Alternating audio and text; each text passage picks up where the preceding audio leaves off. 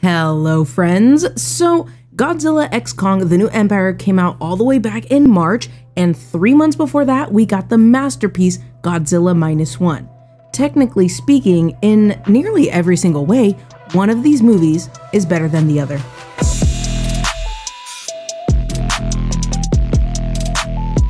Hey there movie lovers, welcome back. It's your movie buddy here, ready to dive into one of the movies on the shortening list of movies that I need to catch up on.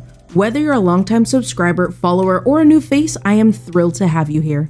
If you're looking for detailed plot breakdowns, you won't find them here, but stick around for my spoiler-free thoughts and honest opinions on the movies I've watched at the theater or maybe one that I streamed at home. You can also find timestamps in the video's description so that you can jump straight to the sections that you're most interested in.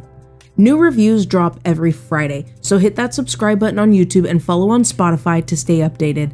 Got a movie that you want me to review? Drop a comment on YouTube, send me a DM on Instagram, or let me know on the podcast. And yes, my Instagram will be updated eventually.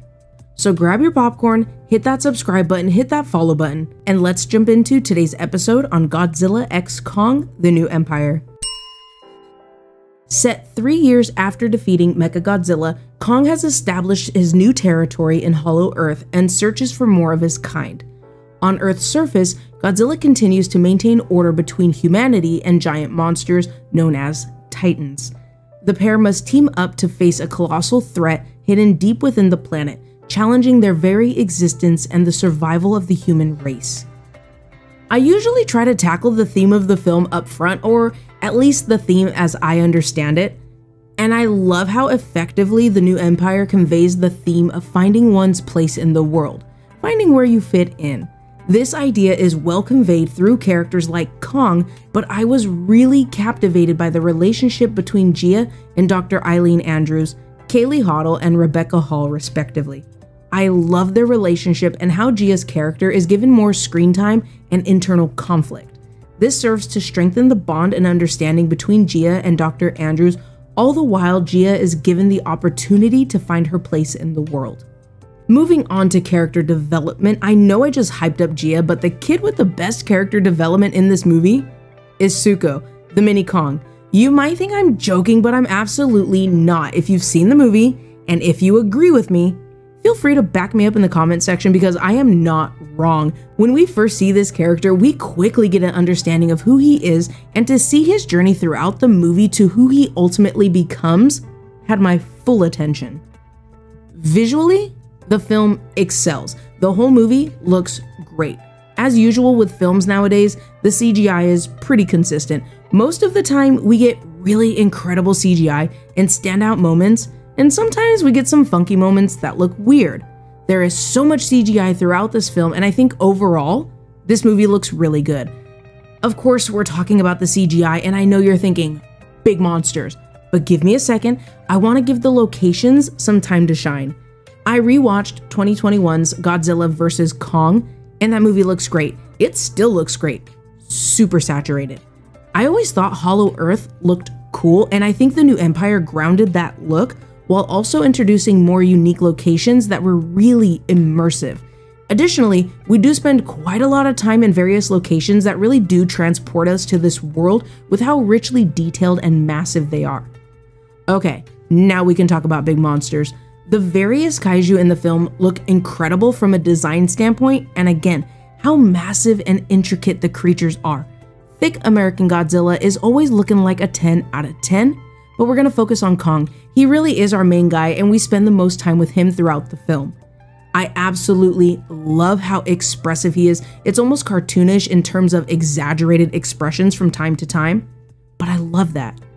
I love that this movie leans into how over the top it is, and that makes it so much fun. I love that we get so much more of his personality, and because he's so expressive, I think it's easy to understand the character. I love the close-up shots, wide shots, body language, and when he's trying to communicate, and of course, the action. All of these elements together really make Kong a standout character. On to the acting. Rebecca Hall as Dr. Eileen Andrews is a gem. I think we can all agree on that. I love her acting. She's convincing as a doctor, scientist, and as somebody who's trying to connect with their daughter. Speaking of daughter, Kaylee Hoddle as Jia. I thought she was fine in the previous film, Godzilla vs. Kong. She played a cute kid really well. I honestly think she's significantly improved since the last film, and the new Empire really gave her character so much more room to grow, giving the actress more opportunity for range. I also didn't know until I was working on this episode that Kaylee is a deaf actress, and I think it's really cool that the casting director was specifically looking for a deaf actress for this role. Moving on to Dan Stevens and Brian Tyree Henry as Trapper and Bernie Hayes, respectively.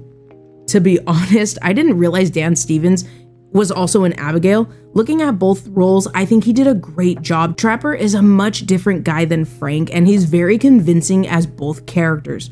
When it came to both Dan Stevens and Brian Tyree Henry, I saw some comments that said they had a hard time delivering the comedy. I honestly was laughing so much during this movie in general, but I actually thought both of them were funny. I liked seeing Bernie trying to record his podcast, film his vlog, and trying to convince Dr. Andrews that he should go with them on the mission. There is so much comedy from Bernie and Trapper that I think translated really well. When it comes to the writing, the story, and pacing, I wasn't super critical. I think it's all really good. There are so many different action sequences in this film, and a lot is done with fantastic CGI. The humans are there, that's fine, they tell us what we need to know, but Kong is the real star and he holds the story together. The soundtrack is good. Let me elaborate. I like the music, but the weird synthwave music and other lyric music seemed so out of place. I do love the music, it just felt like an odd fit most of the time. The more traditional sounding score, however, is fantastic. There's layers that add to the emotion and an intensity that emphasizes the action. Now, I don't get to add this section very often because we've been talking about a lot of standalone films, but this time we get to talk about some comparisons. I'm just going to talk about the previous installment, Godzilla vs. Kong, briefly. I think you might be disappointed that the group of human characters that are basically on Godzilla's side of the story don't play a role at all in this movie. I did like that the last film kind of flip-flopped between the human groups. I will say though that if they added them in this movie, I think it would have been way too much. That said, this does leave Godzilla feeling like an afterthought. We're starting to get into my final thoughts, so let's just dive right in. After going over some elements of the film, the real question remains, is it worth your time? In my opinion, yes. But if you're going into the new Empire thinking you're going to compare it to -1, you are already robbing yourself of a fun time. That's what this movie is. Monsters fighting, huge CGI fight scenes, and if you're looking for more than that, then definitely look somewhere else because according to Wikipedia, GodzillaXKong The New Empire is the sequel to Godzilla vs. Kong and the 5th film in the MonsterVerse franchise, also serving as the 38th film of the Godzilla franchise and the 13th in the King Kong franchise. There are plenty of movies you can go through to find the one for you if you don't think The New Empire is something that you can get into. I saw a comment online that said this movie was released too soon after -1. I think if you know what type of movie to expect, I honestly don't think this is an issue. I even said it in my -1 episode that I am so used to thick American Godzilla punching everyone. That is all that is going on in these movies. We even said it earlier in the episode, big monsters fighting other big monsters. That's all we want from American films, and that's what they deliver. I think comparing a big CGI monster fighting fest movie to the masterpiece -1 is an idea that will keep a lot of people from enjoying this movie. We're already venturing into criticism about the film, so let's keep it coming. Another review said Godzilla's role in the film was much smaller than Kong's. I mentioned earlier that Godzilla felt like an afterthought. I was very disappointed in the lack of screen time for Godzilla, but considering the story they were telling, having Kong front and center made sense. But as a fan, I was disappointed to see Godzilla spending a majority of the screen time charging and sleeping. Honestly, that's all I'm trying to do too. I definitely agree to that point, and the review goes on to say that Godzilla is important to the story, which is true, but I still wanted Godzilla to have more screen time. I'm gonna go back to what I said at the top of the video. In nearly every single way, one of these movies is better than the other, and if you've seen -1, then I know that film immediately came to mind. And you're right. But if you've seen the new Empire, then you know the same could be said for that movie. For all the opposite reasons. At the end of the day, -1 is better. I'm not going to say it's not. I'm not trying to get anybody riled up. However, Godzilla X Kong, The New Empire, is such a fun movie that delivers an exciting and rhythmic soundtrack punctuated with songs that sound great in surround sound. It's packed with adventure, giving us the opportunity to explore Hollow Earth and more. And of course, big monsters fighting other big monsters. I think if you're looking for an incredible story, a realistic and grounded force of nature in Godzilla, an extremely compelling human story that might make you cry, definitely made me cry, then stick with -1. On the other hand, if you're looking for a movie that features plenty of moments of kaiju smackdown with humans we really don't care about, you're a fan of the previous installments, you're not super critical, and you're open to just sitting back and having fun, then check out The New Empire. Have you had the chance to watch Godzilla X Kong The New Empire yet? If not, what's holding you back? Is it not your cup of tea, not your usual genre? I'm really curious to hear your thoughts after today's episode. And if you've already watched it, I want to know your take. Did you love it? Did you hate it? Or did you fall somewhere in between? Share your thoughts, opinions, and reactions in the comments below. I'm all ears, and I cannot wait to hear from you.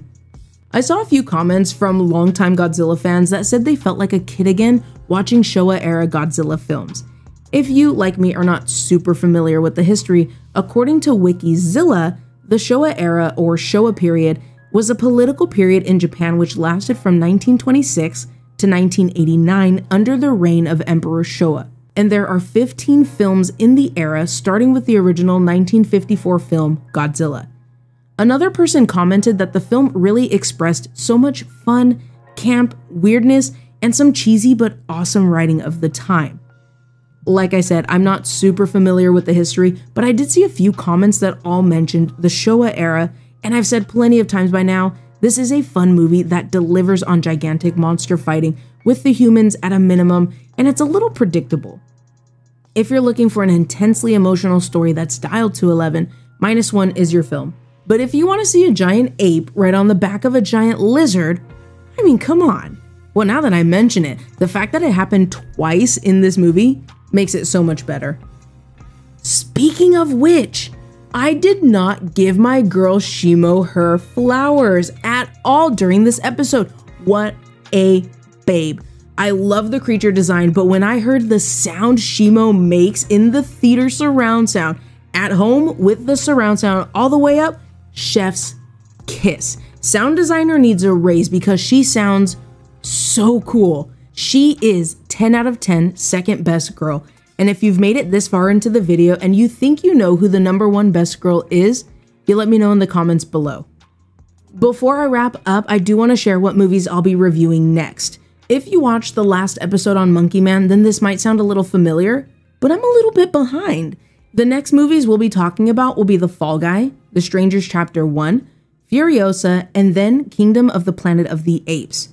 I'm just gonna keep letting you guys know every week that I put in all the work for Kingdom of the Planet of the Apes. I watched all 9 movies, so I am really looking forward to that episode, you guys. I'm still playing catch up, but when I am all caught up, I've got a bunch of podcast exclusive episodes lined up. Finally, I've got tickets for a couple of movies that I'm excited to watch in theaters, including Bad Boys Ride or Die, and one of my most anticipated, if not the most anticipated movie of the year, Deadpool and Wolverine. I do want to see The Watchers and A Quiet Place Day 1, but I have not gotten tickets for either movie yet. Also, have you guys seen the new trailer for Alien Romulus? Oh my gosh, it looks so good. If there is a movie that you're excited about and want me to review, let me know in the comments below or send me a message on Instagram at A.Rocket.Review. Your suggestions are always welcome and I would love to hear from you. But for now, a huge thank you to everyone who has stuck around with me till the end of the video. Last week, I shared my thoughts on Monkey Man. If you haven't checked that episode out yet, it's just a click away. If you're watching today's episode on YouTube, you can find the link to that review in the top right corner. And for my podcast listeners, that episode is available for you as well. Your feedback is always appreciated, so please share your thoughts on YouTube in the comments below, and if you're listening on the Spotify app, swipe up and let me know what you're thinking. Did you agree with my take on the movie? Do you have a different opinion? Do you think Godzilla X Kong: The New Empire was released too soon after -1? Let's get the conversation going. If you're enjoying the content, don't forget to hit the like button, subscribe to the channel, and ring that notification bell so you never miss an update. For those who prefer on-the-go listening, follow me on Spotify so you don't miss out on our podcast exclusive episodes. And hey, if you're on Instagram, follow me at A.Rocket.Review for sneak peeks and behind the scenes content. And honestly, that's just me going to the theater and watching movies at home. Feel free to hop into my DMs with movie suggestions or just to chat about films. Your support honestly means so much to me, and your engagement helps our community grow. Whether it's on YouTube, the podcast, or on Instagram, your presence is greatly appreciated. So until next time, spread positivity, be safe, take care of yourself, and happy movie watching. I'll talk to you guys soon. Bye.